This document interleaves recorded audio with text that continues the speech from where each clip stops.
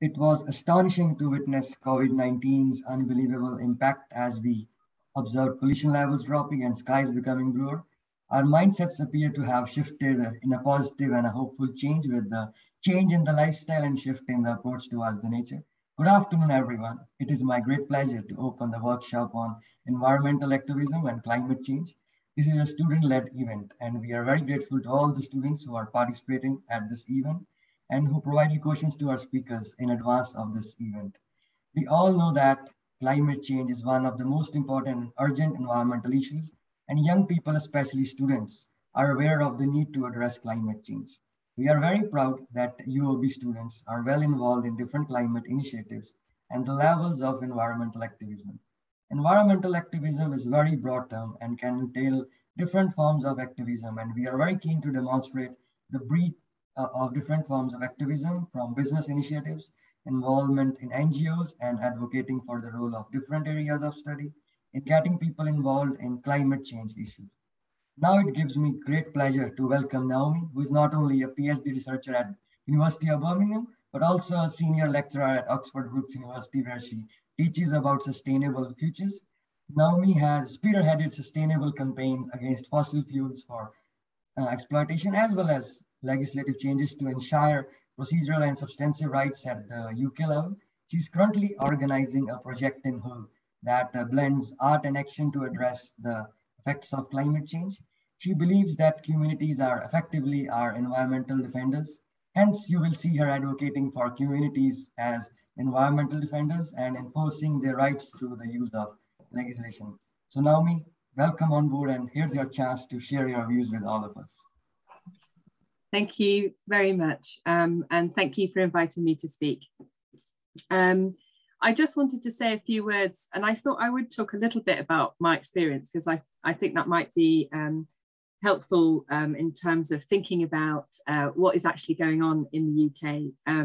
But I also wanted to make some suggestions about what we might need to call for, because we have a bit of a parlous situation on environmental law in the UK, and I don't think we're heading in the right direction. So I think there's a real need for a really broad-based and active call for some really, really big changes. And the more we can all work together on that and share our thoughts, I think the more important that would be, and the more effective we might actually win something then. So my experience in environmental activism has stemmed from my 16 years where I worked at Friends of the Earth, and my role there was supporting communities who were effectively fighting dirty developments. And so the cases that I've been involved with involved landfill. So people had waste leaking into their homes because they were next to landfill sites that weren't properly being dealt with. Coal mines, the South Wales coal mines, the one up in Druridge Bay. And of course, Friends of the Earth has been involved in the most recent one in Whitehaven, which is a really big undersea coal mine. Fracking. So that was 6 years of trench warfare, objecting to every single application that came forward, and helping communities to do that. And air quality. So again, air quality is one of those issues that we face in many cities and places across the UK. And it's communities who I think are bearing the brunt of that and also leading the charge. So why do I think that communities are effectively our environmental defenders? And it's really interesting to see how when we are connected to our place and to the people that we live with, we are most able to see that environment, we connect with it emotionally, and that passion helps us to stand up, I think, and defend that. That is my experience of working with communities. And communities, when also everybody works together, we band together, we're incredibly powerful. So my belief is that fracking in the UK was stopped because all of those communities stood up and said, we don't want this development here. And people will say, well, I'm not sure people understood what fracking was about or what it was. And I actually don't think, you know, my experience doesn't seem to bear that out. When you're talking to a community, of course, the initial response might be, I don't want that oil rig in the field next door to my house or wherever it is. But once you start to discuss the issue, it immediately comes in, oh, it's a water pollution issue. Oh, it's going to cause greenhouse gas emissions. But what about climate change? People are actually pretty disinterested. It may start with something that affects you directly, but it grows into a massive care for the world. And as part of actually my research for the PhD, one of the things that I found absolutely fascinating is that the government has all the power, but doesn't seem to feel any sense of responsibility towards the environment. The communities feel an immense sense of responsibility towards their environment, but don't have enough power. So there's that definite imbalance there. And I think the three laws, or the three sort of sets of rights, let me talk about them as rights, because in law, the devil's always in the detail. But the three kind of rights that people use most in defending their environment are the Aarhus or Aarhus Convention rights. So the right to information, the right to participate, and the right to challenge. And these are fundamental to any community activism. And it's interesting on the right to information, for example, Friends of the Earth back in the 80s, that they pioneered something called Factory Watch, where you could put in your postcode and see what factories were near you and what they were emitting from the chimney. You know, in that simple access to information, understanding what is happening in your environment is incredibly powerful. And also that access to information in every kind of planning application, which is why I'm always very interested in the land use planning system, because it's where we make the decisions. You know, you need that information to be informed about the impacts of certain developments. And that moves me on to the right to participate. And I think we have very few rights to be involved in environmental decision making in the UK. And one of the most powerful is that held in the land use planning system. And that is under the Planning and Compulsory Purchase Act, where you have a right to be heard in person at a local plan examination. And nobody can take that away from you if you object at the right time. That doesn't, you know, everywhere else, you can do submissions, you can do consultation responses, but you don't have that right to be heard.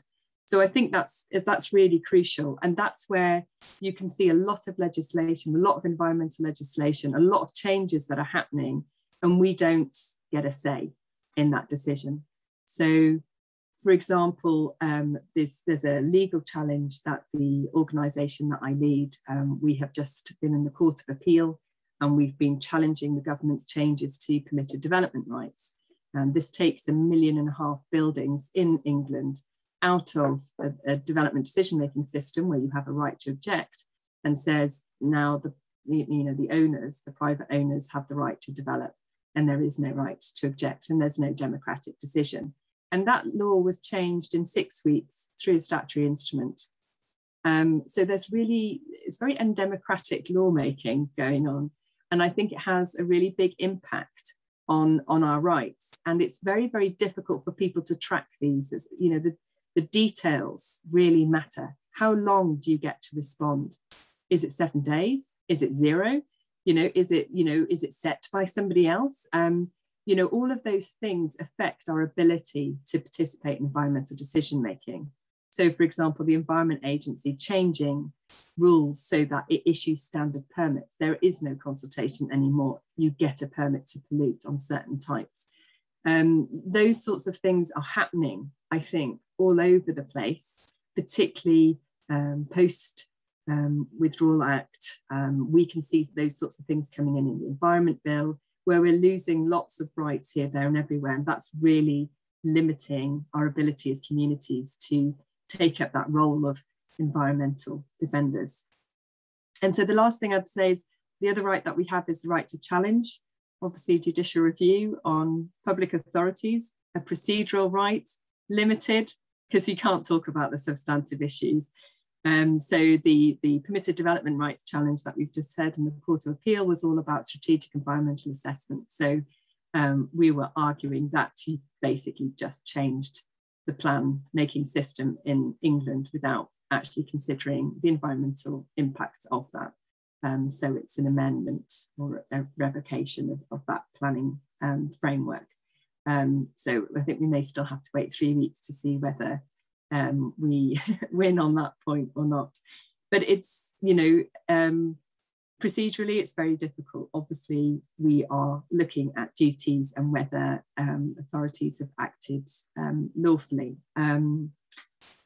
For example, on the Climate Change Act, we, this summer, in our organisation, we asked the government to tell us whether it had implemented Section 13 of the Climate Change Act, which is a duty that it has to consider whether policies and proposals are compatible with the carbon budget.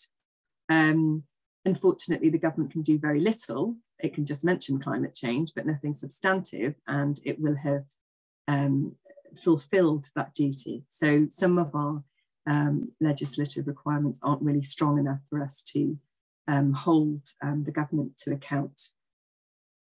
So I think that I would just finish with saying that we need to defend and extend our rights. And I think that the two rights that we should be calling for to help us in our environmental activism are third-party rights of appeal. And I don't know if I need to do just a little quick explanation. So when you a development is approved by a local authority, a developer, when a development is refused by a local authority, a developer can appeal that refusal.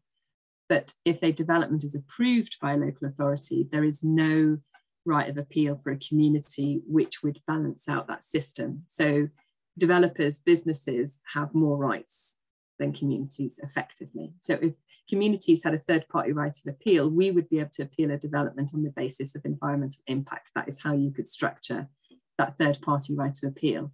And it's something that I've been working on promoting for 20 years. So I think, you know, the time is now.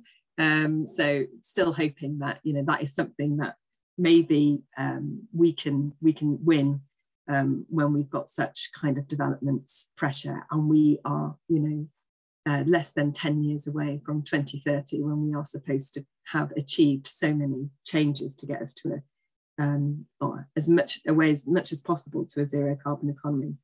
And the second thing I would call for is obviously the right to a healthy environment. And I think this is where things like the air quality case come in, where we are just not dealing with the fact that communities are suffering pollution, and the causes and factors leading to that pollution are complex and lie in lots of decision-making processes. And actually, to cut through all that and to actually protect people's health, you would need to have a substantive right to a healthy environment, where you could bring that case on that basis. And so it wouldn't be procedural, but it would be substantive. And I think that is in the absence of a constitution, and in the absence of stronger environmental protections, I think there is an increasing case to be made for that. So, questions? Thank you very much for that. I hope that was helpful and not too long. So Marash, is it okay if I go first with questions? Because I got a few questions from students in the, is that okay? Okay, so Naomi, thank you very much. And I think I completely agree with you. We're entering a really kind of dark phase for environmental or post-Brexit. And there are various concerns that we need to think about. But one thing that you have mentioned, which I think is really important for students to note, because our students are really engaged when it comes to climate change and environmental issues. But I wonder whether the wider community is equally engaged. And I think one of the things that we see is that the communities only get engaged when it's a local issue. But what, in your view, because you have such a vast experience in climate change activism and wider environmental activism, how do we get communities engaged when it's not just a local issue, but kind of bigger environmental issues? How we get that momentum? Because I think this is that we're missing. We have students always on board, but the other sections of the population. Yes, so that is it's a question that NGOs have been grappling with I think, since Rio, is how to get everybody engaged in the response. So what I would say is the fascinating thing about the difference in between, say, dealing with fracking and dealing with sea level rise, both climate change issues, is fracking is right in front of you. And it's quite easy to get involved in climate change when the issue is present in front of you. But if it's sea level rise, you can't see it, you can't touch it, you know, you've got to imagine this future. It's really difficult to engage with. So how do you create that connection? And I think it's true that with all communities, you always have to talk about how it affects you. And I think we have to get away from, oh, but somebody else is doing something really bad, so I'm not going to do it, because of the legacy of the UK's impact on the environment is immense. So, I mean, I never accept that argument, because I just say, well, look at the legacy, you know, reparations. The UK needs to make reparations here. But I think that's, so a project that I have and that I'm running at the moment in Hull, it's called the Shorelines Project. And the idea of that was to try and work out if you can make the issue present for people in the place where they live, would that engage more people? So the idea is that we'd draw the line. So Hull is facing 1.5 metres of sea level rise. And that's pretty much guaranteed. That's what the Environment Agency figures are. They give you the figures, they don't put it on a map. So nobody knows what it actually means. They just have this number. And then, of course, you've got to deal with topography and geography and all sorts of different things. And do you have defences of not? So we thought, well, you put a line through the city and you go, right, okay, this is the line. This is your new shoreline. You step over that and one side is water, and that's where it's kind of coming up to. You know, like this is, we have to imagine this future. And so I'm trying to use art to get people to engage with the future that you can't yet see. And so that is something. So we've done lots of murals in Hull. We've got 5. We're doing one for COP26 on the side of the Scottish Opera House. And we're basically trying to kind of bring alive this issue of adaptation to rising sea levels as a kind of really visible thing. But I think the issue is, one, it takes time. You always have to talk people through it. So you can't just, you know, I just don't think it doesn't work if you don't have this conversation. So for me, facing climate change is always about having the conversation. Once you've had the conversation, everybody will get involved. There is, you know, you're always going to get that engagement. Some people are always going to be disinterested, but enough people are really engaged. And I think enough people want and value their place enough that if you make it relevant to them and their place and their story, and the climate story is their story and not the story that you're trying to get them to step into, but you step into their story and bring climate in, then you generate more activism. I hope that answered your question, Alex. I just kind of went off. Yeah, no, this is great, because I think that this is the main problem. Exactly what you said. We can't really see what is out there for us and what will be our future. So thank you very much for that. I think Zoe has another question there. Yeah, before I ask, but yeah, I completely agree. Often it's often harder to care about things that seem way off, but actually a lot of things like sea level rise will affect us. We just have to sometimes be forced to imagine it or be shown it. I have a question in the chat from Daniel Sylvester that says, is there currently any system or resource to allow the public to keep up to date with current and proposed laws in an understandable way, provided by an independent body, i.e. not the government or media? No, but I think it would be an absolutely excellent project to do. I don't know, Legal Watch, Environmental Law Watch, definitely think somebody should be doing it. I was at a conference about the Aarhus Convention with the legal community in London. It was organised by Lee Day, and there was the amount of legal changes that are happening, particularly through SIs, statutory instruments. You know, nobody has got a handle on how much is being changed, and it's a real problem because of the resource that's required to go through all that and to understand the implications for communities in particular. So would be an amazing project if anyone's offering. I'm sorry, that's not very helpful. No, I completely agree. It would be great. One day, I'm sure there will be. Naomi, we have another question, which is really interesting from Anna. She's essentially asking about the liability of companies, and we all know that, you know, having the corporate liability is a big challenge in law. And the question is that how can companies be held accountable irrespective of what they have been permitted to do so as regards damage, disruption, pollution, and longer term health impacts? So this is a really interesting question because we do need to grapple with that. I absolutely agree. So because my background is more planning law, there's two ways that we do that in planning law. One is obviously that you're doing it through planning authorities and other authorities like the Environment Agency doing enforcement. So if it's irrespective of what they've been permitted to do, so the problem really is if they've been consented or given that pollution permit or given that development consent that allows them to do things through their conditions, which then end up in pollution. Pretty difficult because you've then given them consent. However, you either have to challenge the consent. So, for example, one of my colleagues, one of the associates at Rights Community Action, is working on the big offshore oil and gas exploration, the Guyana case. I don't know if everyone's heard about this.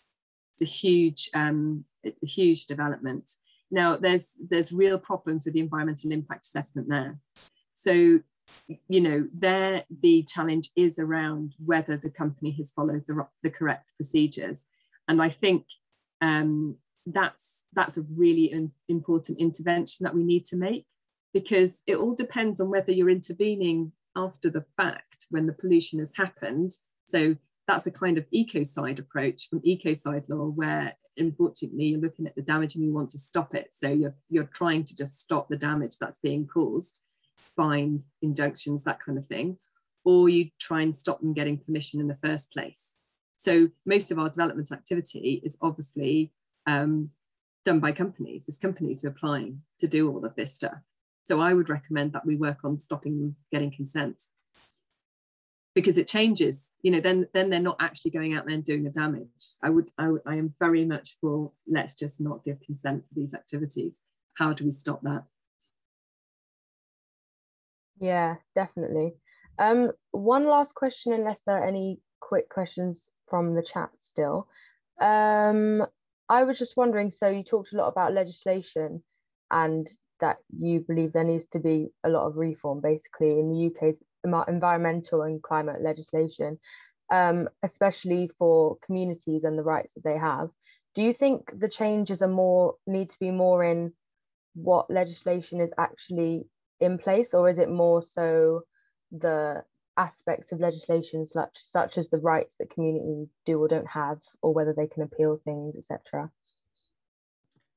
So if you take the Climate Change Act as an example, when the Climate Change Act was being, I was working at Friends of the Earth when that was being promoted through Parliament. So that was quite a long running campaign, but it was around 2 years. And there were two bills that were going through together. One was the Climate Change Bill and one was the Planning Bill, which is now the Planning Act 2008 and the Climate Change Act 2008. The interesting thing about the Climate Change Act is it's like a budgeting system. So you're having to account and work out your budgets, but it does not connect necessarily to your decision-making system. The only place it connects is the place where we managed to get it into the Planning Act 2008, and we got in section 10, which basically mentioned climate change. I mean, you had that read across, and that is why the Heathrow case was successful, because it used the Planning Act provisions. It didn't use the Climate Change Act provisions. So that's the real issue, is that, you know, there are two kind of really big holes in our climate change legislation. One is there is no duty on decision makers on climate. You have a duty of the Secretary of State to report to Parliament on progress on climate. And you've got these duties to prepare the budgets, and you've got the CCC as advisory committee. But you don't, all of the people who make decisions is many more than the nominal Secretary of State who's meant, you know, who embodies that kind of legal entity set out by the Climate Change Act. But all these other people making decisions, and they don't have a specific climate duty. So you can't hold them to account on climate. And you see, you don't have that responsibility is then not being devolved, and then you can't hold to account on that. So that's what makes it, you know, so then communities can't do their accountability job. you know, so that's why you then have to look at, okay, so you have to fix the accountability part and the responsibility part, and then you have to fix the bits where communities are not being involved in decisions and not being able to influence decisions, don't have enough time. So for example, you know, the Planning Act put in place a very, very fast track system for consenting major infrastructure projects. And basically none of those projects got refused. It's just too quick. I mean, I was in the M4 examination. We I was questioning their evidence on climate. They said it would make a nominal difference to climate emissions over 10, 15 years. No sums were provided, no evidence given as to where the Highways England had got those figures from. The inquiry or the examination closed before that evidence came forward, and I just get a little note saying, well, we ran out of time and we've now approved it. So it's like the process really matters when you want to make an intervention and you want to make information valuable. So that's why you always have to look at, you know, that's why I'd say that you'd look at where are we making decisions, where are the big decisions being made, and what opportunities are there for communities to be involved in those decisions, because they're actually doing the accountability as they get involved in those decisions. NGOs and communities are doing that.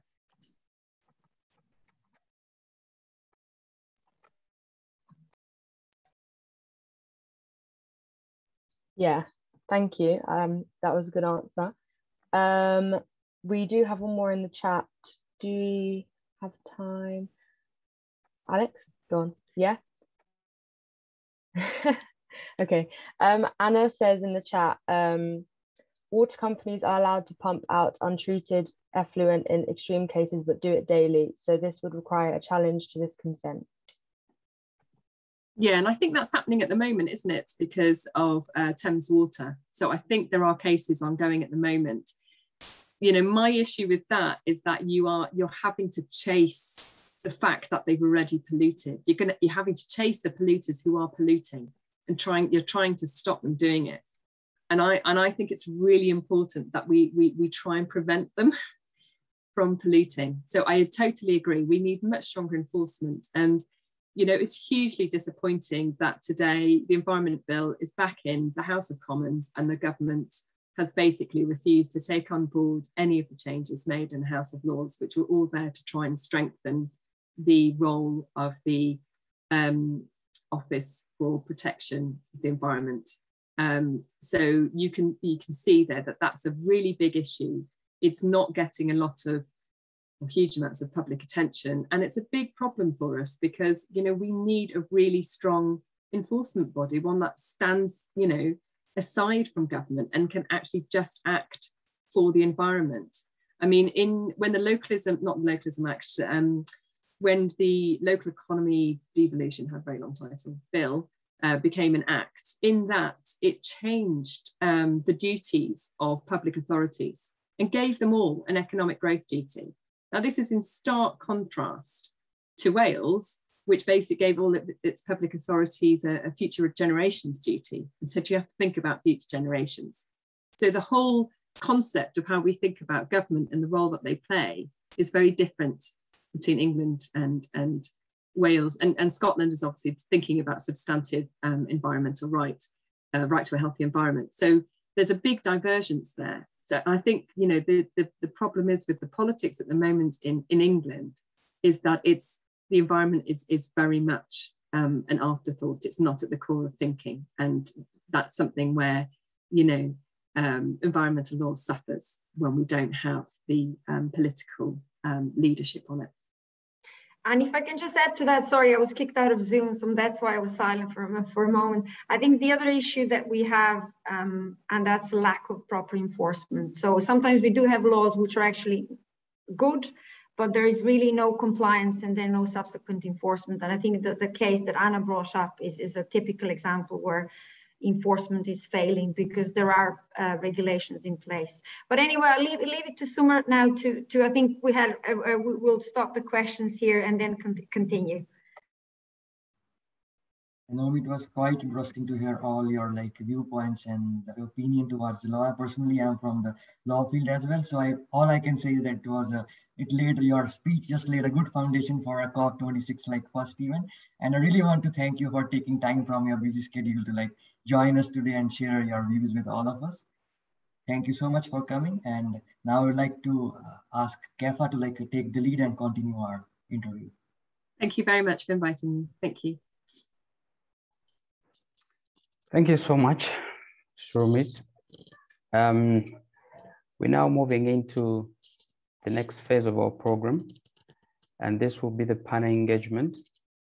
And our speakers will come from different disciplines, and they'll have different experiences that they're going to share, in addition to sharing their initiatives that they've developed over time that represent the different forms of environmental activism. We have a panel of 5. We have our own Sumirat who will be speaking. But before I can get there, I would want to go into the introductions. We have Rachel Butcher. Rachel Butcher is the Ethical and Environmental Officer at the University of Birmingham Guild of Students. Unfortunately, we don't have her with us today due to unforeseeable events that came in, and she sent her apologies. But nevertheless, she prepared a statement that will be read by one of us, that is Zoe, later on in the program. I'll go straight to introduce Laurie Duncan, who will be the first of the panel members that will be making their presentation. Laurie is a PhD student in the Energy Systems and Policy Analysis Research Group, investigating the role of local authorities in the transmission to net zero. He won Unilever's Our Planet, Our Future competition, receiving £1,000 grant to launch a coffee cup return scheme at the university to eliminate single-use cups. Laurie has also been a director of community energy at Birmingham for a year, helping to raise £30,000 in grant funding for new projects, including a partnership with a big solar coup. Duncan will be sharing with us, and his line of discussion will be pragmatic activism, channeling environmental concerns into actions. Like I'd earlier mentioned, we also have our own Sumirat, who's part of the organizing team of the event. He's a final year law student, and he's been inspired, to put forward his legal perspective on the COP26 and climate change, given that this conference or event brings about a wide range of disciplines that are going to put across different experiences that we're going to be learning from. So without further ado, I'll ask Rachel to come in first and make a statement, share the statement that Rachel sent to us, and then thereafter we'll have Sumirat coming in, and then Laurie will come in at the end. And then thereafter, we'll put questions to them. Thank you. Zoe? Okay, yeah, I'm going to be Rachel today. Unfortunately, she couldn't make it, but she's, as Kefa said, she sent a short statement for me to read. And she says, a great deal of progress has already been made at the University of Birmingham in terms of sustainability over the past few years, from decreasing the university's financial investment into fossil fuels to helping increase Birmingham's biodiversity. Students are recognising the importance of environmental well-being now more than ever. And while these leaps forward have been made, the university must continue to take action in fighting the climate crisis. As the Ethical and Environmental Officer, I am working with the Guild of Students this year on a number of events, campaigns, and initiatives to help make the university as environmentally friendly as possible. One of the key issues we are focusing on is improving transparency and communication between the university and students, as well as helping to establish a network between its campaigning groups. Climate change affects us all in different ways, so it is imperative that students have a way of presenting their individual ideas and concerns, thereby helping to create initiatives which enact change.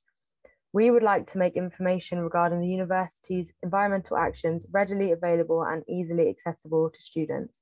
This is to encourage discussion and inspire further change, such as complete divestment from fossil fuels, a problem that many students are currently aware of. We would like to do a campaign this year to urge the university to instead invest into more sustainable technologies. This is crucial as, according to the UN, emissions must drop 7.6% per year from 2020 to 2030 to keep temperatures from exceeding 1.5 degrees and 2.7% per year to stay below 2 degrees. Our Autumn Sustainability Fair, which was held last week, invited student-led ethical and environmental groups to advertise their campaigning efforts to students. The event was designed to improve transparency, link several groups together, and to invite conversation. Students could write down their concerns relating to COP26 and the environment at this event. Their comments called for a number of things, including more transparency at the university, better recycling schemes, as well as access to more affordable and sustainable public transport. Going forward, I would like to implement schemes at the university that tackle these issues, as well as create a permanent system through which students can submit their environmental ideas, concerns, and questions. I have also had discussions with other guild members about having a zero waste shop on campus, reducing the amount of single-use plastic at the university, and increasing the range of vegan food options. Additionally, we are keen to get the university to follow in others' footsteps and declare a climate emergency. Amongst other things, this would place greater responsibility on the university to invest in and use renewable sources of energy, as well as drastically reducing its carbon emissions. Students' concerns raised at the Sustainability Fair highlighted the importance of the university tackling climate change. Some students noted the increased effects of climate change in other countries, as well as the medical impacts on people's health around the globe. The quality of students' future health and well-being heavily depends on the actions that people and institutions take now. I'm looking forward to planning more events and campaigns this year, and would like to thank Alex and the rest of the team for giving me this opportunity to share the Guild's plans and current actions.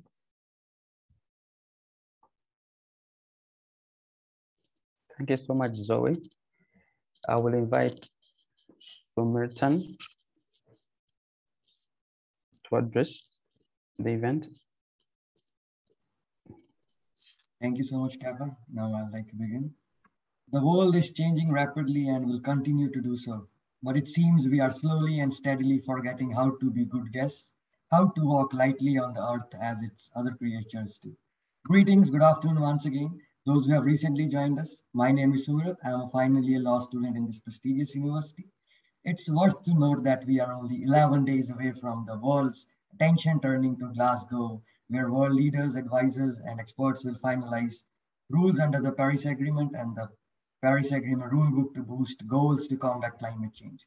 Since Naomi has already led a good foundation for our event and everyone will be sharing different perspectives from different disciples, due to which I'm quite motivated to express my legal perspective on the COP26 and the climate change. COP26 will be the first COP at which nations will submit their national commitments, outlining how they want to reduce their emissions, known as National Determined Contributions or NDCs under the Paris Agreement. Current NDCs will not meet the Paris Agreement's temperature target, and the world is on the record for a 3 degree Celsius temperature increase by the end of the century. As a result, COP26 is regarded as crucial for increasing levels of ambition and actions. Some of you may be wondering, if climate emergency is about fossil fuel emissions, what does law have to do with it? That's an interesting area, because the transformational changes required for Global decarbonization will be dependent on the legal frameworks at both international and state levels. International and domestic law must collaborate to achieve the goals set by the international community. A 2020 study helped me understand that the companies and individuals are becoming more environmentally concerned and are rethinking their entire approach to how they function. And COP26 may have a greater impact on this. There is no doubt that a global response to climate change has been unsatisfactory, but it has been better than nothing. There are hundreds of climate change regulations in countries all over the world, but how effective are they at solving the concerns? I was curious to see how effectively these laws were functioning. I discovered that each new law reduces annual carbon dioxide emissions by an average of 0.8% in the first 3 years and 1.8% in the long run. Some laws are more effective than others at reducing emissions. It is also vital to consider how successfully a country can put a new law into effect. Some are far better at enforcing laws, implying that they are more likely to reduce emissions. To overcome this global issue, we all must work together to create stronger policies. I'm sure majority of you are aware that the automobile industry is battling with the latest power shift from gasoline to power, with brands like Tesla, Porsche, and Ford empowering a variety of strategies to encourage us to upgrade. These electric cars, in my opinion, require attention in terms of financing the adjustments required to meet the UK's promise to achieve carbon net zero by 2050. Let me explain why. I see the electric world as a chicken and egg situation in which investors are unsure whether to invest in infrastructure or in the production of electric vehicles because the return of one is dependent on the availability of the other. Interestingly, I like to inform all of you that it currently requires 40,000 vehicles per day to support a charging point for electric vehicles.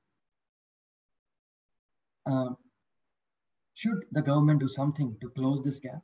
Well, I agree that the government should do something, but the difficulty is that there are so many areas that require funding, which complicates matter even more.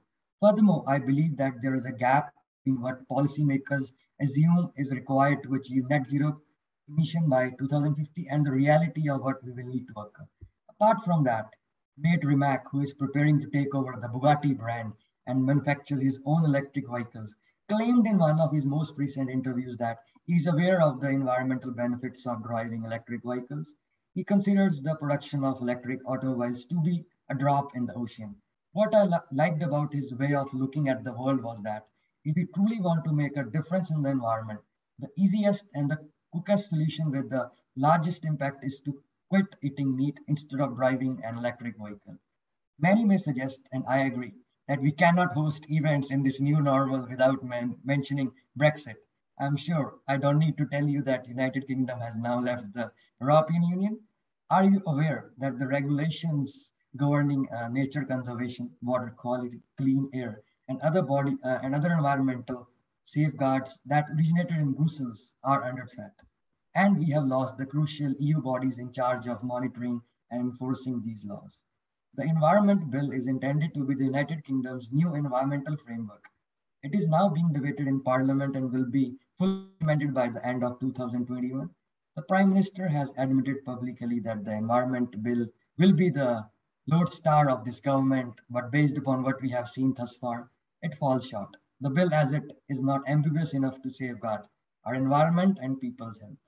If the UK is to enjoy world-leading environmental protection, the government must make the Environment Bill a top priority.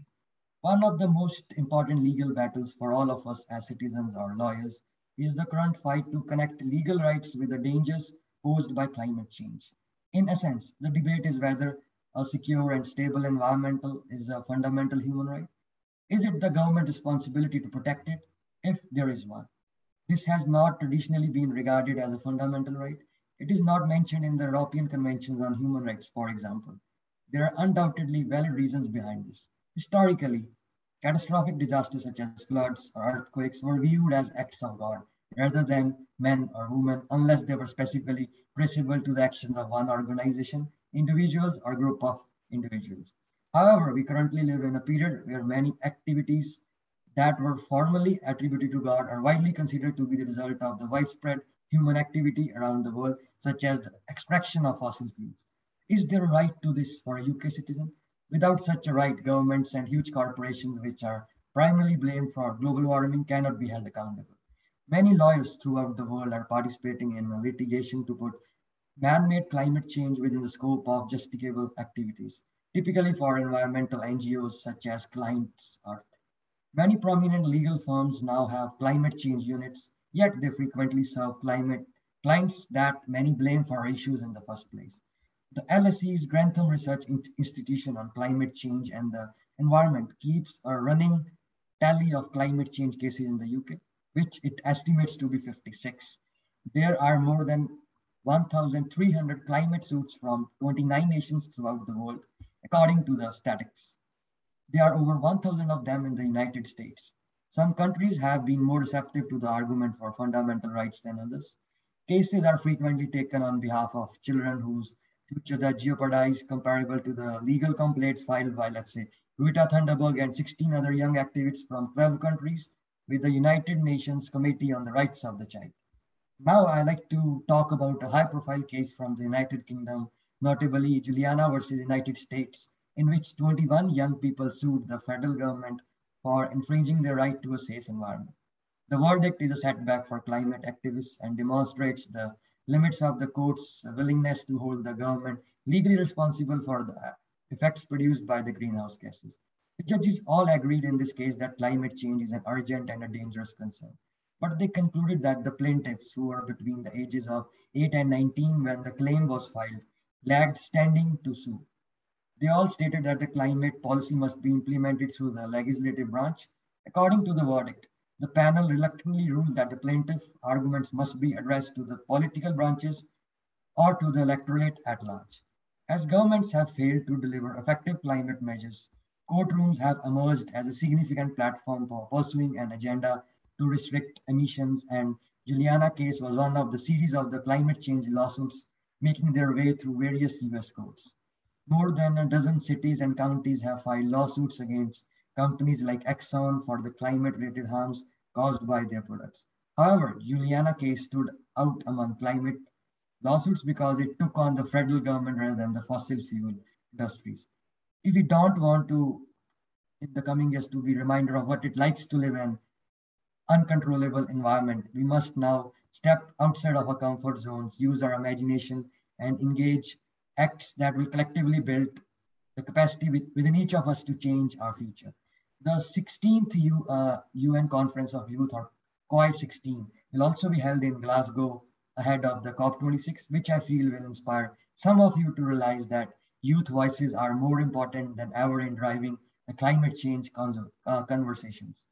I will also ask all of the wonderful folks here today to look at the crypto protocol in 1997, whose goal was simply to reduce carbon emissions, and the UK's commitments now, net zero emission, to realize that sometimes one has to go bigger. Greta Thunberg even accused the British government of being climate villains at the Youth for Climate conference last week in Milan. As a personal remark, I believe that for the time being, the best we can do as law students or other students from diverse discipline is to challenging the status quo. Before I leave, I like to point out that if you follow all the rules, you might miss out on all the fun. So don't be afraid of getting things wrong.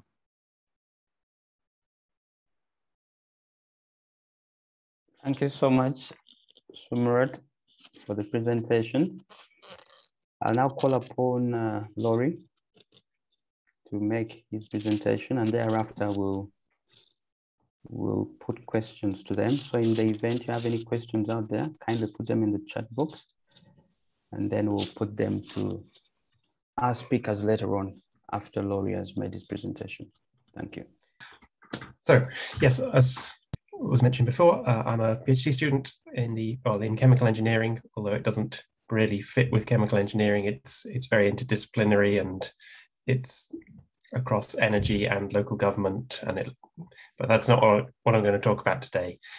Today I'm going to talk about a couple of projects that I'm involved with along the theme of pragmatic environmental and climate activism, because I'm relatively new to this. So my undergraduate degree was in mathematics, and I'm now a second year PhD student. And so I come from a background where absolutely everything is focused around problem solving. And you're always looking for solutions. So I've found it quite frustrating. Often climate problems can be presented as this sort of false dichotomy between very, very individual actions, personal carbon footprints, going vegetarian, getting a bamboo toothbrush, and global disasters. And they're sort of completely separate and independent of each other. I want to be very clear, I'm not saying for a moment that the small individual actions aren't important. I'm a vegetarian, I do anything individual that I can to be sustainable. But there is, I'm sure that many of us have experienced it, you can sort of veer between being quite hopeful about progress at things like COP26 and improving climate change mitigation, and then the next day you see something in the news and a government somewhere has decided not to follow through on its promises, and I'm always on the lookout for very pragmatic things where individuals can contribute to something in between this. So not necessarily being able to prevent mass deforestation in Brazil, but also on a much larger carbon scale than just what you can achieve on your own. So I'll talk about two different projects I'm working on. Firstly, the community energy. So I'm a director of Community Energy Birmingham. It's a bit of a broad, ill-defined term, community energy, but essentially it means that a group of volunteers, sometimes there are paid staff as well, but in our case, it's just volunteers working together in some form of cooperative structure. And we personally work on putting renewable generation on community building. Other places have put wind turbines up, hydroelectric, but then increasingly these groups all across the country are beginning to diversify their efforts. And so some are doing electric vehicle charge point infrastructure, retrofit. We're also starting to look at that as well. And we raised the money for these community buildings with a community share offer. So that's where instead of a typical way of raising investment where you'd have a very small number of very large amounts of money, we have quite a lot of investors putting in a small amount, and then they have a community share, which pays back a very small amount of interest. It's pretty nominal, but that's not really the reason that our investors are putting money into this. It's because they want to put something to their local community. So pretty much all of our investors are from Birmingham, from the very local neighborhood where we are intending to install solar panels. And then the building will pay us to use the solar electricity that we are generating with those panels. So we've got a number of arrays. We've been doing this for about 10 years now. Ackers Adventure Centre in East Birmingham, that's the picture there. We've got some on their sort of communal building. We have one on the football stadium in Castle Vale. And all of this was quite dependent on the government's feed-in tariff subsidy, where we would be paid by the government a fairly generous rate for generating electricity. And that's gone now. And so we continue to be paid for our existing installations, but anything new, we have to find some other business model for that. And we are working with another group that work nationally called the Big Solar Co-op. And they have a new model that doesn't rely on these subsidies. Essentially, clues in the name, it relies on buildings and quite large energy usage. And it's more of a professionalization of community energy, in that we're not just targeting very small community buildings now. In order to make the business model work, yes, we want to do the buildings that we previously did, but we also want to be able to just get as much renewables out there as possible, completely cover Birmingham's roofs in solar. And so we're looking at factories, we're looking at data centers, all sorts of public buildings as well. Anywhere that we can get a really big chunky bit of renewable electricity generated in Birmingham. And the model relies, instead of how we have previously done things, where it has been a very small number of volunteers, at the moment 6, and we do pretty much lots and lots of everything. Instead of that, the big solar co-op have a small number of staff and then lots and lots of volunteers all doing lots of little things. And so one good example is designing arrays like the one in the picture. So that was designed, it's a free software called Open Solar. And you can learn it in an hour pretty easily. We run regular training sessions. And once you've done that, you can, with a bit of practice, you can do a roof in 15 minutes, no problem. And it's quite satisfying. It's really great because you're breaking down the volunteering workload. So if you have someone that can only do half an hour a week, that's fine. You can let them do that. You can give them the opportunity to do that. You're not giving them an enormous commitment, which can be quite a burden sometimes, and not everyone is able to take that on.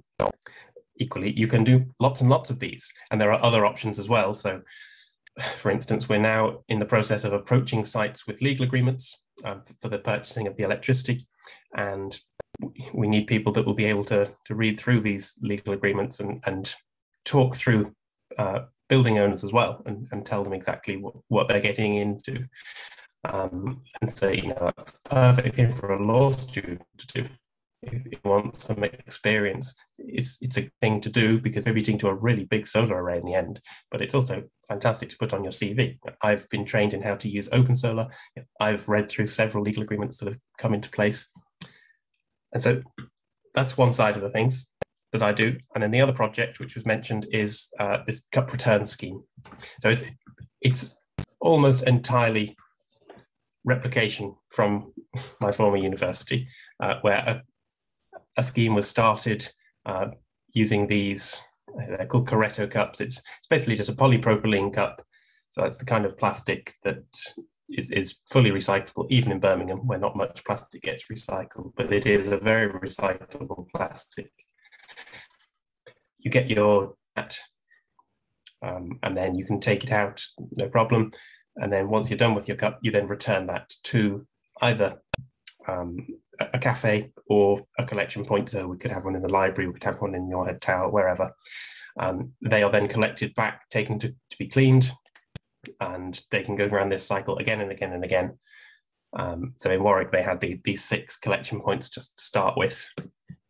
And that brings a lifetime saving of about 96%. That is increasing as well as they develop newer versions of this cup design, where it uses less and less plastic, because it's a sort of foam technology, which means that it's insulated as well. It's a bit disconcerting the first time you hold it. You think it should be really hot to touch, and you need one of those silicone rings that you get with a typical reusable cup. But no, it's a really clever bit of technology. It also means that there's no extra cost to the cafes, because they aren't having to buy paper cups anymore, and they actually save a lot of money on this. And so it's a very attractive proposal. If you can demonstrate it to them, if you can give them their initial batch of cups, you can say, just try running these for a few weeks, a few months. They'll very quickly see that they're saving a lot of money on not having to buy paper cups.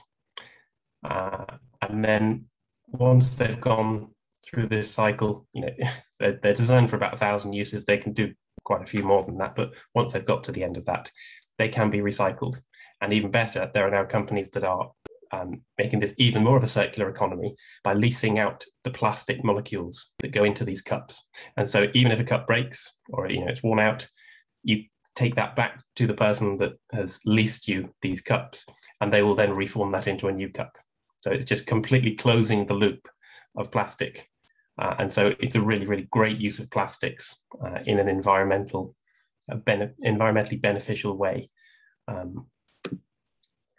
And so they started with a little bit of seed funding, and they got some cups and bins. They tried a cafe, and it was a really good return rate until the pandemic struck. very badly timed, and all of the cups disappeared across the country to university-owned cafes. And as was mentioned before, I entered a competition run by Unilever, and I've won £1,000 in order to start this kind of scheme at Birmingham. It's been a bit frustrating at times because it's very difficult to know exactly who to approach, who are the right people to talk to get this kind of scheme implemented. We've had a change of sustainability manager, but finally we're making progress again, and the idea is to start a trial at the cafe in the Vale, in the hub there, and we should hopefully be able to do that in January. I was just talking to the catering manager there yesterday, and he's very, very keen. So we should hopefully be ordering our first batch of cups soon. And again, this is a really great thing to be able to get involved with. It's very, very easy volunteering. So you can tell a student, you can offer the option for a student, can you just collect a crate of cups on your way from the Vale to your lecture, or vice versa, or take a box from the library to a cleaning facility. It's really, really simple acts of volunteering. And so loads and loads of people are willing to do this. I did a survey last year, and almost 500 people responded. And loads of people were really, really enthusiastic about this sort of thing and would very, very happily. And it's that idea of light touch volunteering opportunities that allow you to contribute to something bigger. Reusable, customer-owned reusables are great, and of course we should not be discouraging that at all, and I'm not. This is intended to work alongside it. But the unfortunate fact is only 1 in 3 people will ever use a reusable cup, and that's for all sorts of different reasons. But in the best circumstances, where you have a really big extra charge for using a paper cup, people are still going to forget their reusable cups. People are still going to sometimes want another drink later on in the day, and they won't be able to clean it. It's a bit inconvenient having to carry a coffee cup around for some people if you're carrying all sorts of things, for instance. And so it's how do you get the other 2/3 of people who aren't already doing that to use a more sustainable option. It's how do you make the default option sustainable? And so this is one really good way of doing it. And we're finally making progress again. So just in summary, from a pragmatic point of view, I think it's really good to be able to offer people, and especially because many students will be happy to protest, join something like Extinction Rebellion. Many won't. Many will not be comfortable doing that sort of thing. They will still deeply care about the environment, but they have different limits of what they are willing to do to sort of enact their beliefs and their morals. And so it's nice to be able to offer opportunities for individuals to contribute to something bigger, but doing so flexibly, enabling more people to get involved in different ways, not the traditional, not just restricting to the traditional camp. And again, I stress that I'm not in any way detracting from those. Of course, they are really important, but it's all about making these initiatives easy for people to do, making them the default option. We don't want to put people off if there are people that we can bring to our cause and we can make more people environmental activists. That's fantastic. We want them all. We just got to find different roles for different kinds of people. And one way that I've found with that is if you can highlight co-benefits of green initiatives, you get a lot of extra take-up. So I was at a site yesterday in East Birmingham. We were at a really massive factory for this solar scheme. And we were talking on the way back about the fact that they were only really interested in it because it was going to save them money, because installing their own solar panels means that they are less at risk of fluctuating wholesale electricity prices. They have a much more reliable power source. And we were saying, that's fantastic. That's exactly the sort of people that we're after. People that are not necessarily going to put solar panel roofs without some other incentive. So if we can sort of find some incentive for them that makes them do the environmental thing, that's brilliant. They wouldn't have done that otherwise. All the people that are really enthusiastic about solar, they would have done it anyway. So it's about how do you broaden the church of climate activism? And yeah, that's my talk. Happy to answer questions at the end. Thank you so much, Laurie. Very interesting presentation you have there. And also I like the way you summed it up, that each of us has a role to play in our different capacities. And to that extent, I'll invite Zoe and Alex. I know you have some questions in the chat box to put across questions to our presenters. Zoe, go first. Yeah.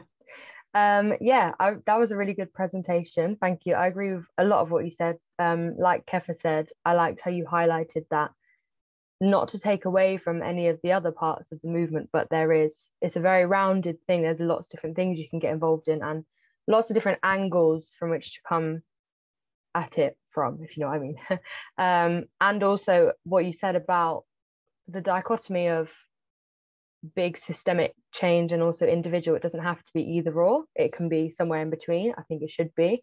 I think that's how it would be most effective. So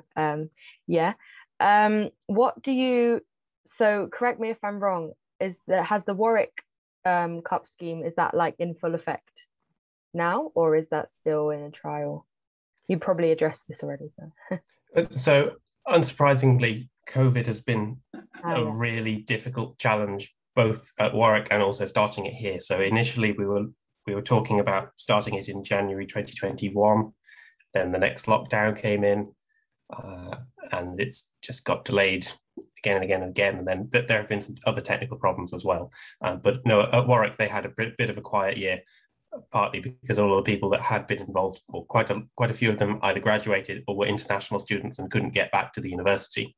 But now they've moved out of their trial, and they are launching in a small number of university-owned cafes, and then hoping to expand. One of the reasons of it's been delayed is we could have started a little earlier, but then you really run the risk of it not being ready.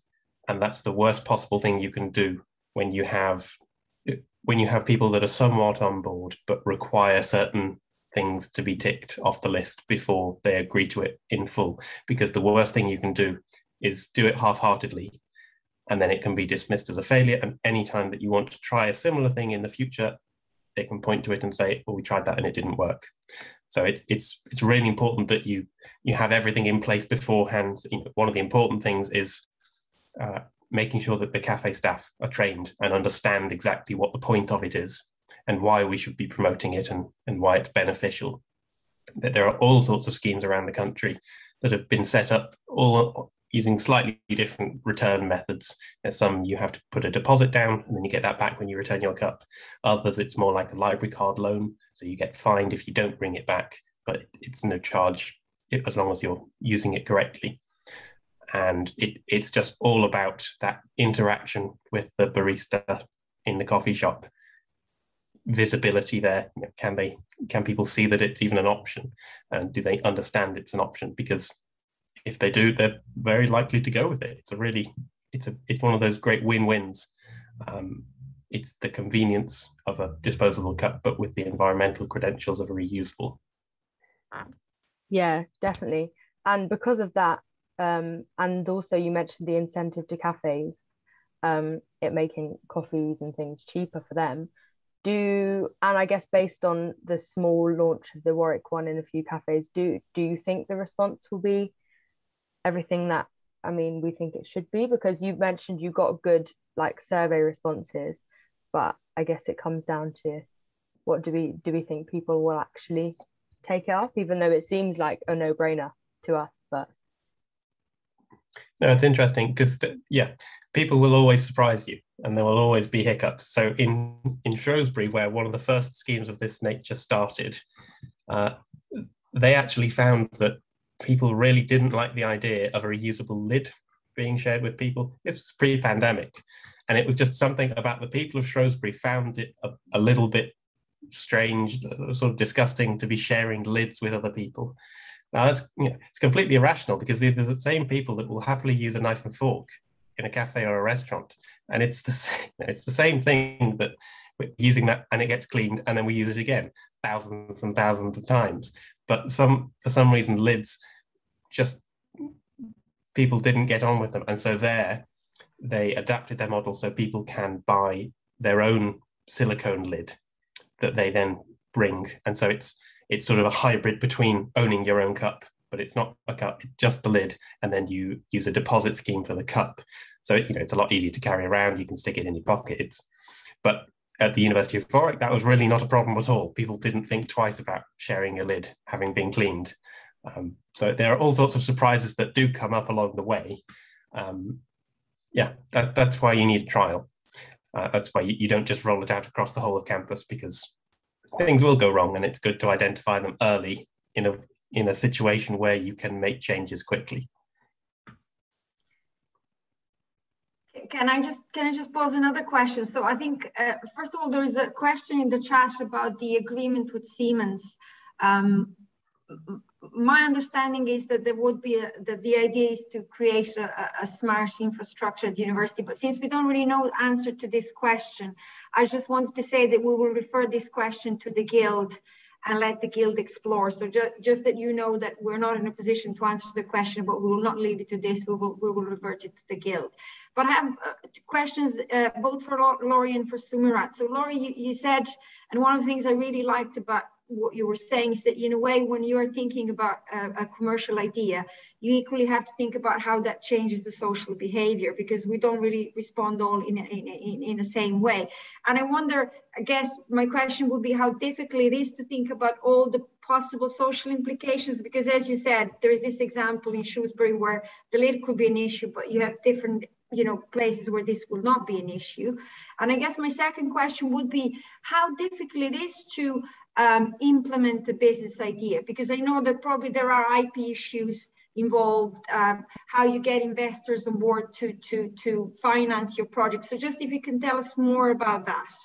And then I have a question for Sumirat. It's more a question, do you think that we're now at this stage where we need to think about equipping our students with climate change skills? So I'm a lawyer as you are, and I was thinking it would be really important to think about how we have the graduates who are really robust climate change lawyers, because climate change is becoming quite important in all the legal disciplines. And equally, would that be applicable then to different disciplines outside law? So I will leave it first to Laurie and then to Sumirat if they want to give their views.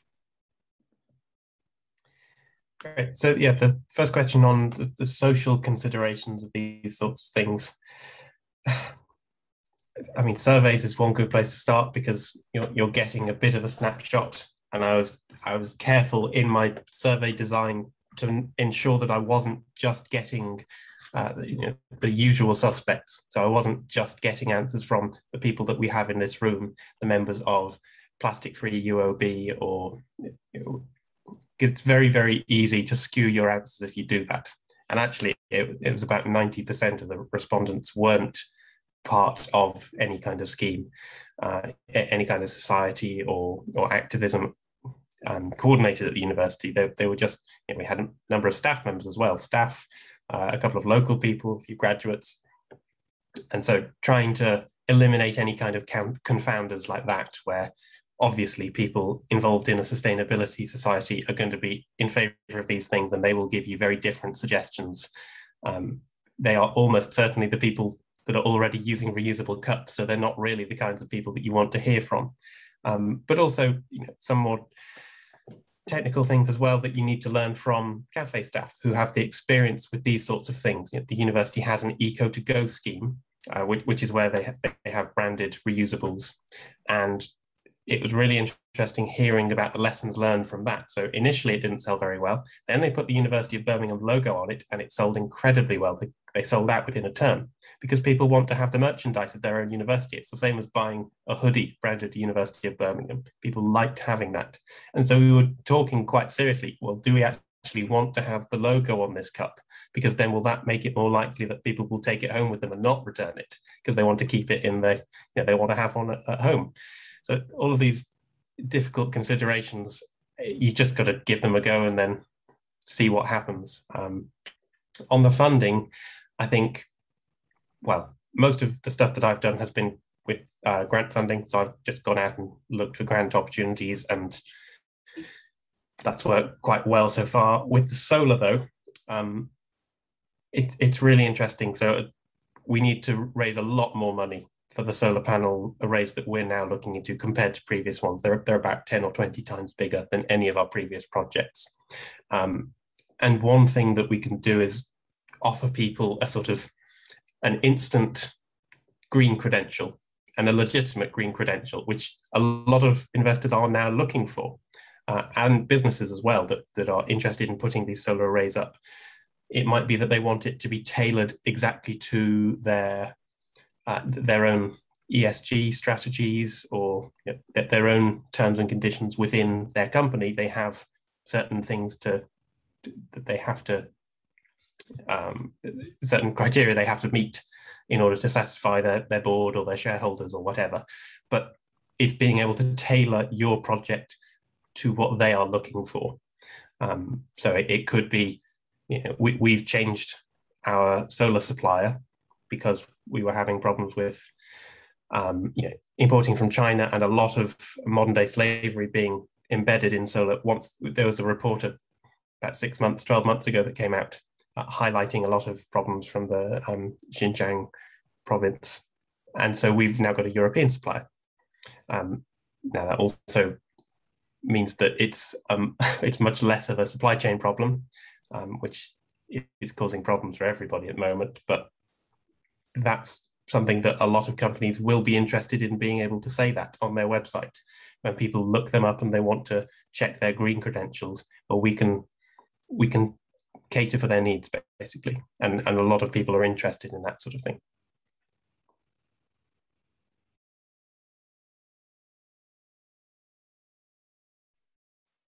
Yeah, thank you very much. Simran, did you want to answer the question? Yeah, Alex did ask the interesting question. I would like to start by answering with a small quote from a country, from a saint, in which he mentioned that air is our guru, water is our father, and earth is our mother. They gave us life. We sleep in their laps night and day, so we should not spoil them. Earlier, when I was in my previous legal experience, I didn't got much time to experience how we could see environment from the perspective of law. But most recently, I participated in a global citizen program, where I was presented with 17 key global issues that needed to be addressed, climate change being one of them. And most critically, each of them had the capacity to accelerate impact and development. And I still remember a conversation that I had with a peer from this learning journey that was kind of quite enthusiastic in terms of urban planning, and predicted that urbanization spreads across globe, and cities would be more economic if seen from the way she was saying. And overall, I think if I see from the perspective of life, I feel that there is not much that we get influence in our education system, on the bachelor's level. On the master level, we can especially get a deep understanding, as CAFA has recently completed his module on climate change. But for the LLB students like me, it would be quite interesting if universities could add specific modules, or could promote as the program that I did, which is Global Citizen Program, which I believe could motivate more young lawyers, that how they could involve themselves from the beginning of their law journey. Because earlier I was of the opinion that I need to have special skill set to make influence in the environment, but now have learned that anybody at any age can make a significant difference in the for the environment. Thank you. Thank you so much, Sumritan. Thank you, Laurie. And thank you, Alex and Zoe. I will move into the other two speakers to our panel.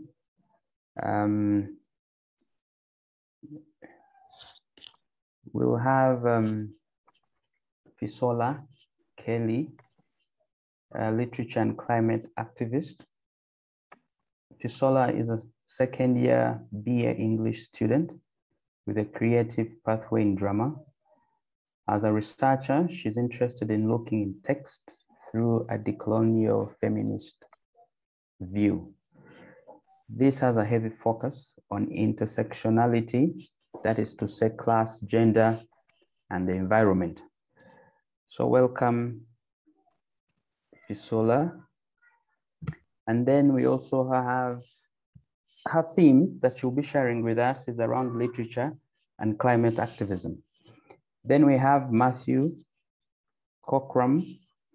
Matthew is a BA/BSc Liberal Arts and Sciences student who has authored an essay titled 6 Lessons Etymology Can Teach Us About Tackling Climate Change.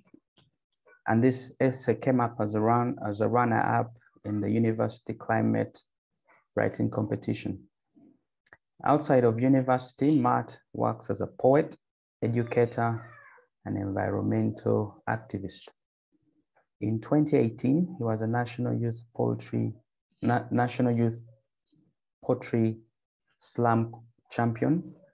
And in 2021, he and his team represented the university at Unislam, coming second. He has performed at protests in the Houses of Parliament and on BBC Radio. As an activist, Matt has led climate strikes, met with members of parliament at the EU, and has advised the UN on sustainable food systems.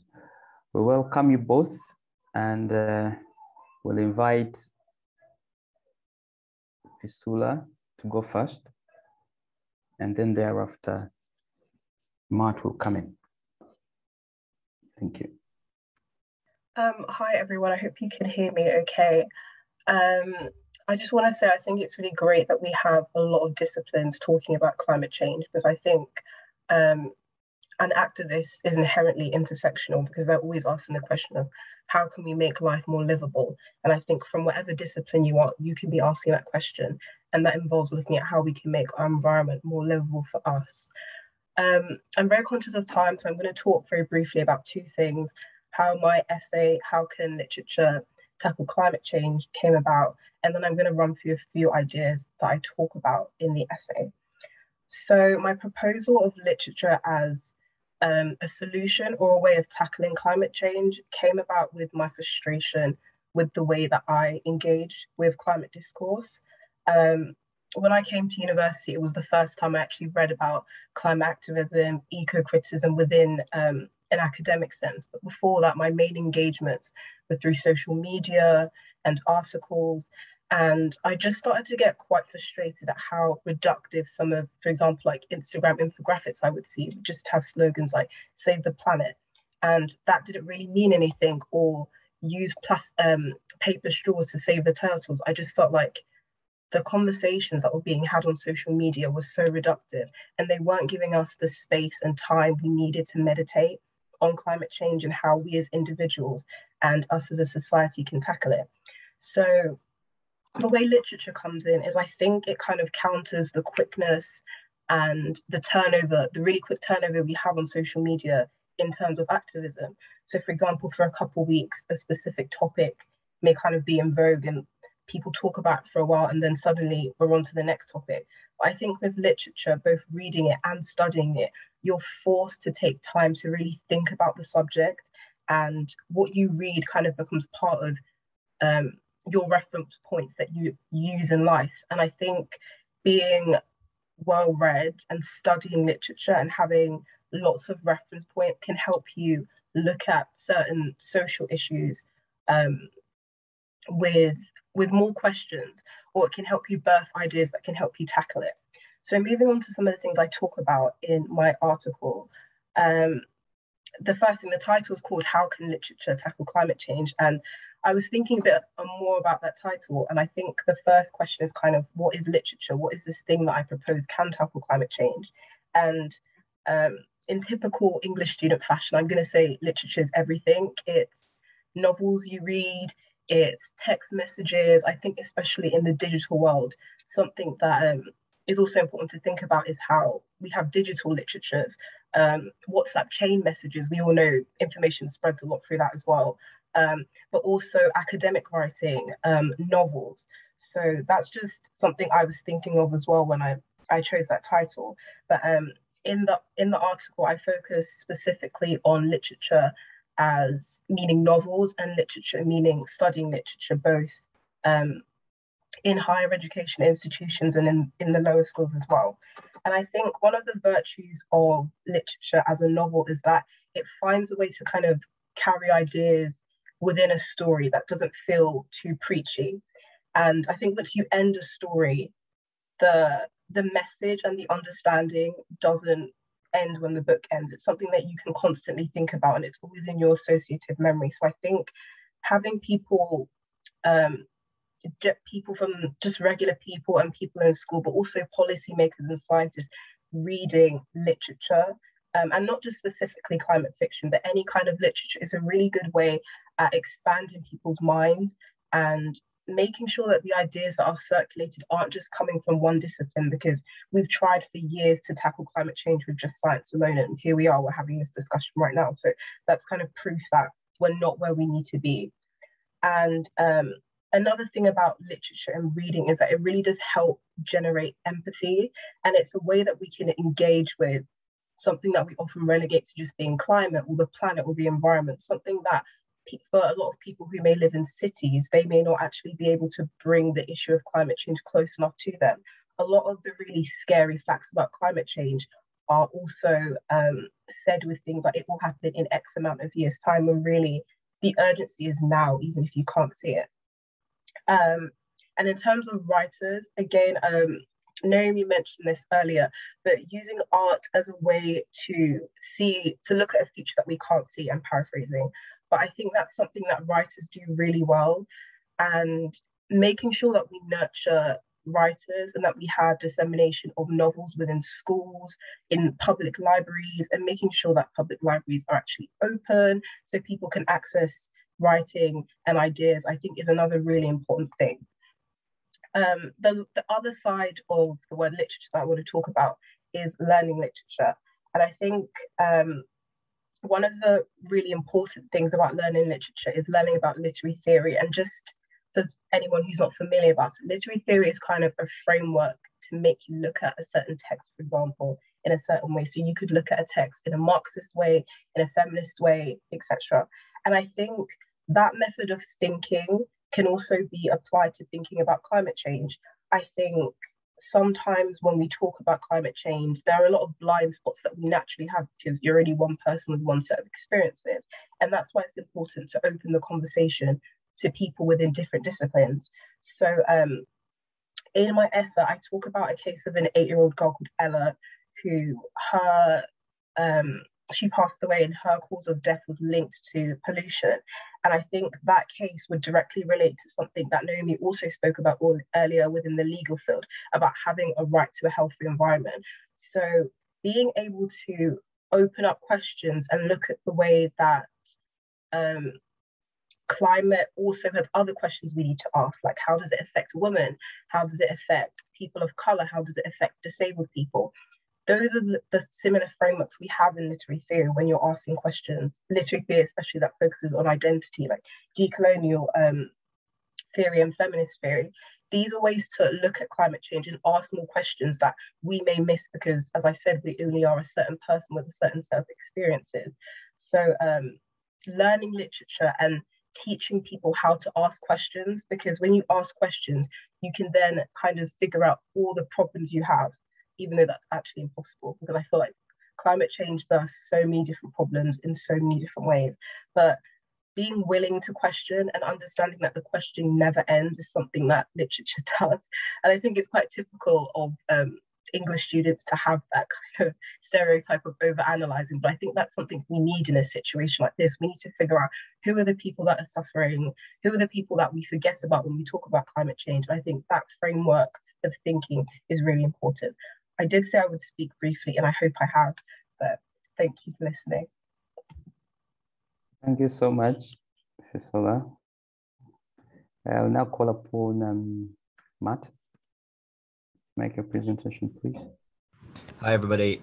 Yeah, I'm Matt. I've been asked to speak a little bit about how English language can help us think about climate change. And I'm in a really weird position to do that in, because I'm not an English language student. I'm a liberal arts and sciences student. I've probably studied about one English language module in my time at this university.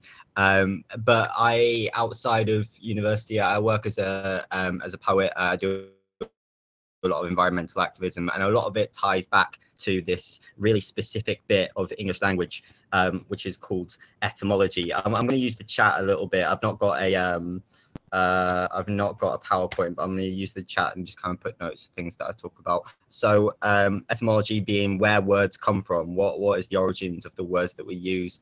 And like Fasola, I wrote an essay about this, and you can find both of our essays in that publication that I've just put in the chat there as well. So George Orwell wrote this essay called Politics in the English Language. And in that essay, he spoke about these things called dying metaphors, which are things like falling in love. When I say falling in love, then people don't really think of gravity. They don't think of things falling, but there's a metaphor in there. There's a poem in there. And we have this like throughout our languages. A lot of what our idioms are. And etymology is kind of like not just dying language, but fossilized language. It's the poetry in everyday language that we've entirely forgotten about. But you can drill down into these metaphors, and you get this kind of spurt of energy that can engage your argument. I'll give you an example of this. Greta Thunberg's "Our House is on Fire" is an image that had a huge impact on me. I'm sure most of you will have seen the "House is on Fire" speech that Greta Thunberg gave. It inspired me to get into activism. When the school strike started, I snuck out of my house. I went to Manchester. I'd never been to a protest before. I showed up. I didn't know what to expect. First thing that happened, someone handed me a megaphone and they said, "Leading this march through Manchester," and I said, "Okay."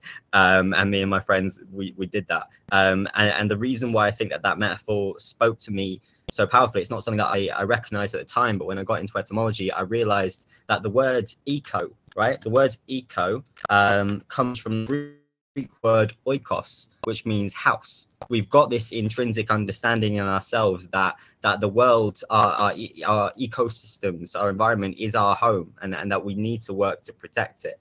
And that's part of the reason why I thought that metaphor was so powerful. So fossil metaphors, that's one way to think about etymology. Another way might be that etymology forces us to think about, if we take climate change to be not just a political problem and a scientific problem, but also a communications problem, that etymology tells us to pay really close attention to the stories that individual words tell. We trace the roots of language, we find the roots of problems, we find the roots of solutions.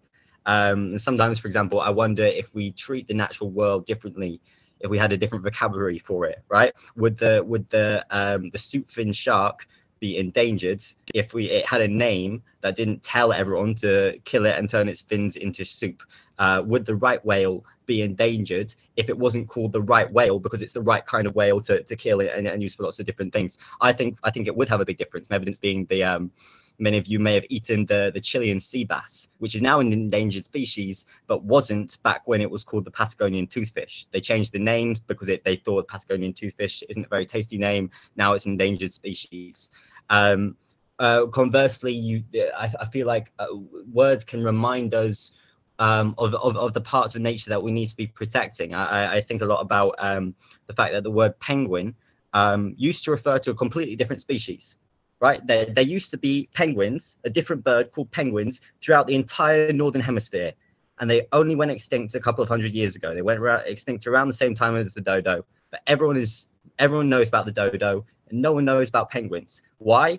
Because penguins in the northern hemisphere, which were kind of related to puffins, look so similar to penguins in the southern hemisphere that we use the same word for both. And when we killed all the northern ones, we didn't have the vocabulary to remember them. So I feel like it's important that we know about how we need a language for the things that we're trying to protect, so that we want to protect them. So after I went to my first climate protest in Manchester, I began running these protests in my own house, and I was driven by the houses on fire metaphor, but I was also driven by something else that Greta Thunberg said in her speech, which is, "I don't want you to hope, I want you to panic."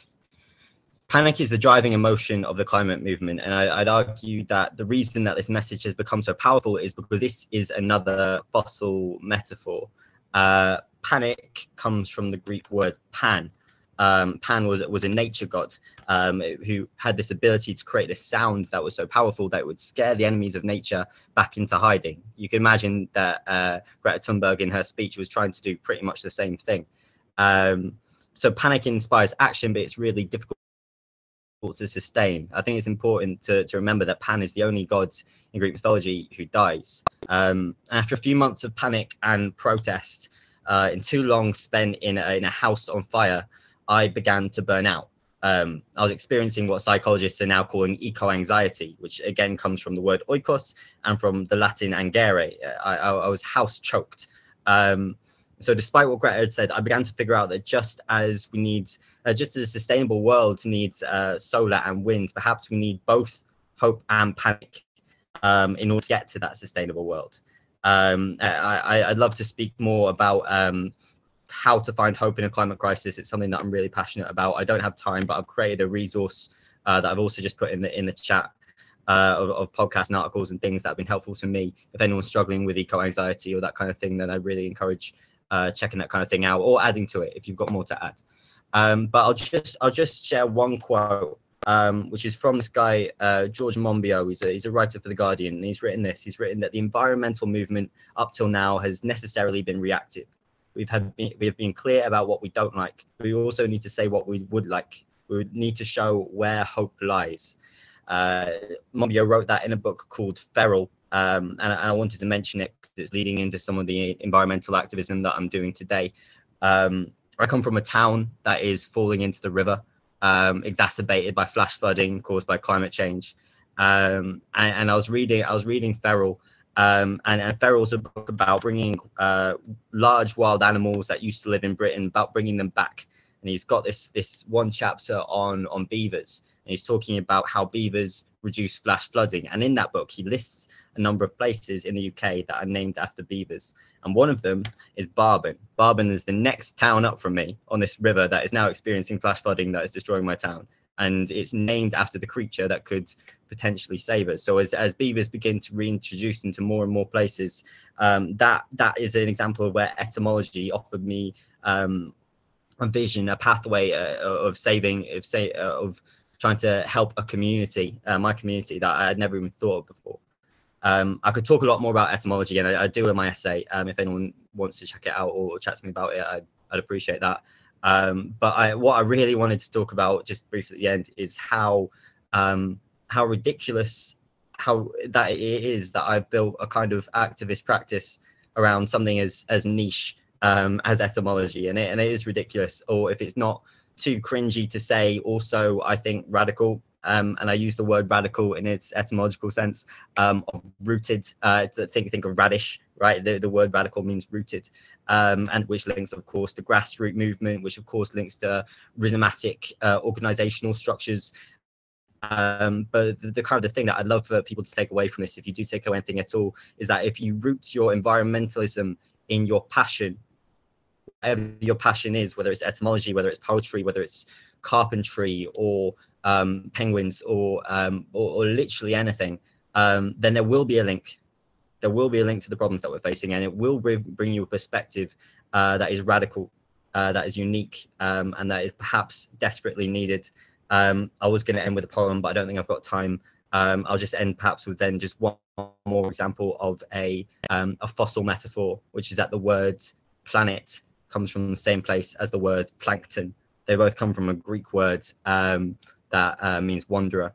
And what a fantastic way that is to illustrate the fact that so much of our world's resources and the way that world has been shaped has been built on the tiniest of creatures, and that we also have the potential to change the world as well. I'm gonna stop speaking now, but thanks very much. Thank you much for your presentation and the passion you have toward etymology. We appreciate that. I'll open it up to Zoe and Alex and Sumirat, if you have any questions in the chat that you'd want to. Yeah, so first of all, I want to congratulate Fizol and Matt for a great success in the prize competition.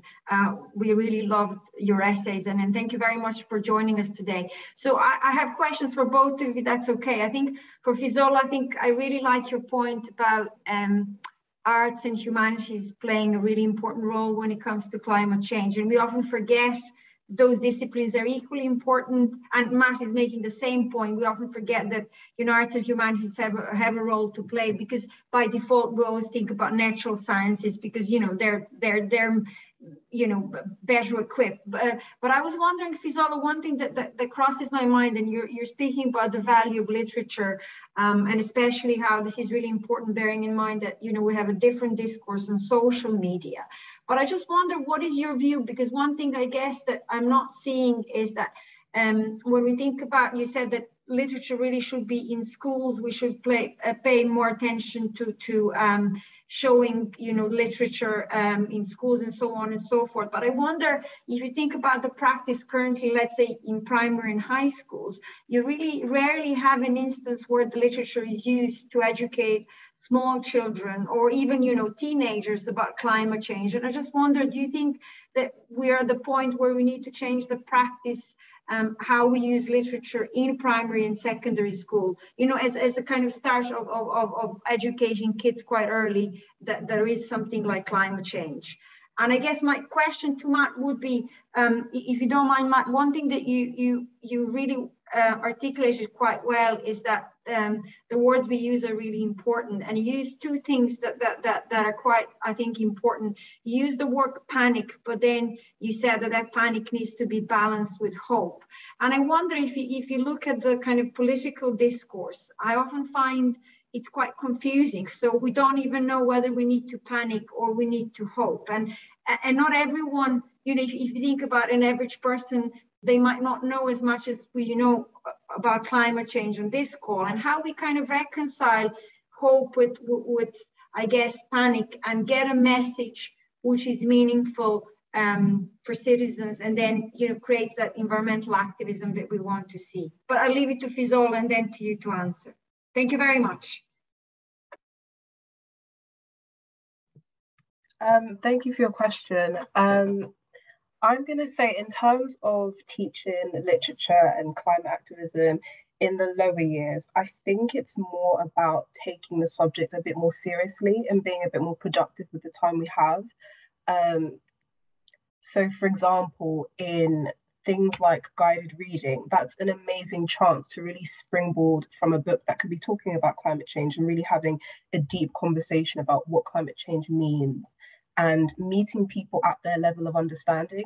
And I think that's why it was really important for me to have social media and academic texts in the same discussion, because not everybody engages with a 30-page academic article. That's just the fact of the matter. But understanding where people are and why people are at that level, and why those specific texts or posts on social media mean something to them, that's a really good place to start. So I think talking a bit more about the things people are reading and having really meaningful conversations is a great way to talk about climate change and literature within primary schools in the lower years. And I think that's the same goes for subjects, again, like creative writing, empowering people to know that writing about climate, whether you're a poet, you're a playwright, you're a novelist, writing about climate is a valid, important topic to have in fiction. So yeah, those are the two things I would say.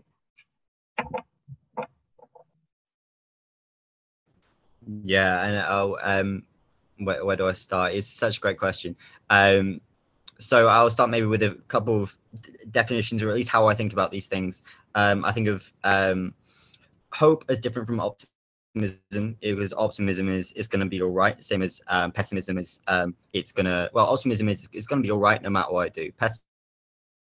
Pessimism, it's not going to be all right no matter what I do. Hope is it can be all right if I do something. Panic is I better do something or it's not going to be all right. So panic and hope are actually not that different. The core of both of them is agency, but it's about whether that agency is driven by the carrot or the stick. It's about whether it's and the message can be strengthened if it manages to engage with both simultaneously, by offering people something to strive towards and something to strive away from. And if you look at campaigns like Donald Trump's Make America Great Again, or the Brexit campaign's Take Back Control, these are campaigns that in their marketing, in their communication, are managing to create utopias and dystopias within their slogans. And one of my concerns with the climate movement is that it is always focused on dystopia.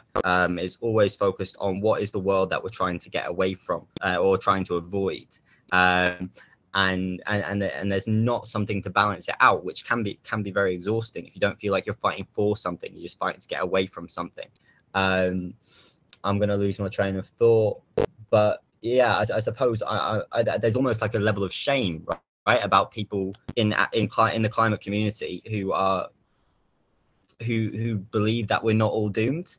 I don't know if other people have come across that, but I sometimes when I speak about hope, people are like, "Oh, right, it's a bit unrealistic," and they don't fully understand what I mean by that. Because it's about how do we have hope without negating the seriousness of the situation. But it's very possible, and it's a kind of communication that happens in almost every other form of politics. But that kind of carrot and stick approach hasn't been engaged with, I think, as much in the climate movement.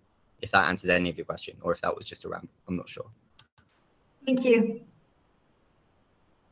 Okay, so I well understand that you are time bound, you have to go, but I'm quite curious I have one question. There is great misunderstanding about the role of arts and humanities in climate change efforts. We always by default think of natural sciences, but your talk demonstrates this is not the case, and literature has an important place. So what would you advise your peers about the best possible ways to demonstrate the importance of arts and humanities in figuring the climate change?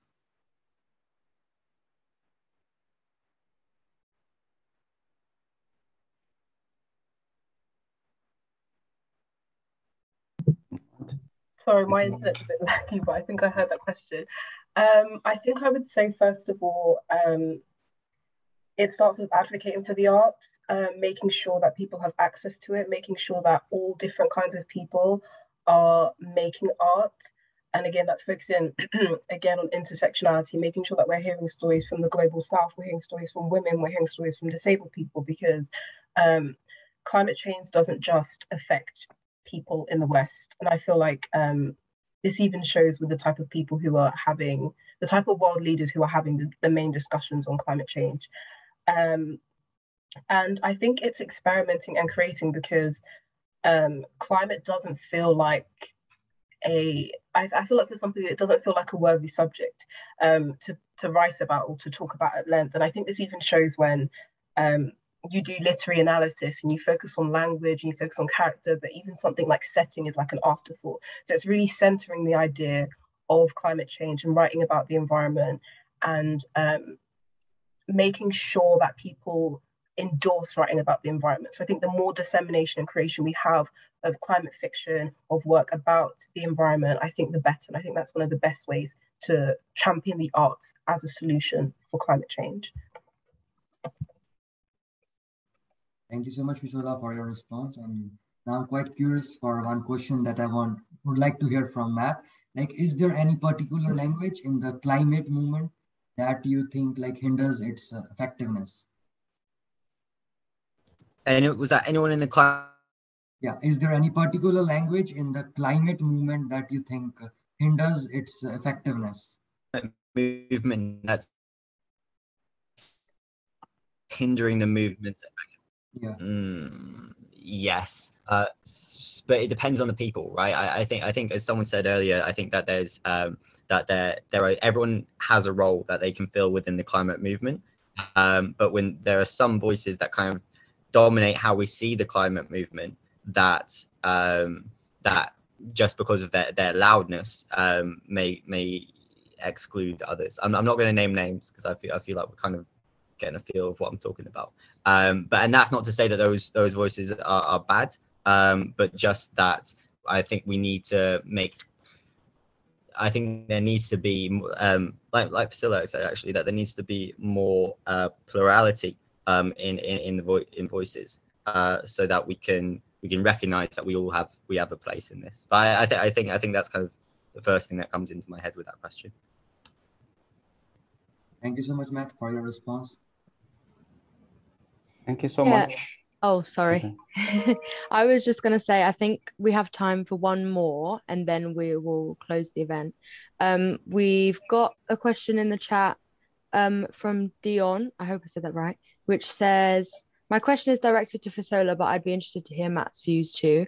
I find it difficult sometimes as an academic working in the area of environmental humanities, eco-criticism, to see how academic discourse translates into environmental practice or activism. Do you think our methodologies and academic practice needs to change so that it becomes more inclusive, participatory, or engaged with the wider public beyond academic institutions? Don't know who wants to go first. I could. Okay, you go. You know what? Go first. Okay. So I'd say yes, it does. But I'd say only to the extent that other bits of academia and literature also need to be. I know that as a person that fell in love with literature quite late on, there was a lot of my life where I felt excluded by the kind of text that we were looking at, by the eras, by the topics, by the people. I think that I don't think that this problem is limited to eco-criticism or limited perhaps to literature as a topic. I think a lot of academia could do a lot more work in being inclusive, because unless something is inclusive when it comes to an issue like this, which is about communicating to a whole globe of people, it's not effective. So that probably doesn't give as many starting points as might be helpful. But yes, I agree, I suppose. I sympathize. I needed the extra thinking time for this one, but I agree with Matt, but I am also going to say I think there is value in the way that academics go about looking at climate change and climate activism and their particular methodologies. So I think it may not be as much of changing, but I think bridging the gap and showing the different levels, or not necessarily levels, I think that implies hierarchy, but the different ways different people look at climate change and having a bit more explanation for why they do it that particular way. That's not even really an answer, but that's my thought at the moment. I think kind of making sure there's a bit more connection between the way someone may understand it at a kind of elementary level and the way an academic may view it. If there's more of a conversation between all those people and their understandings, I think that's better. I hope that answers the question in some sort of way.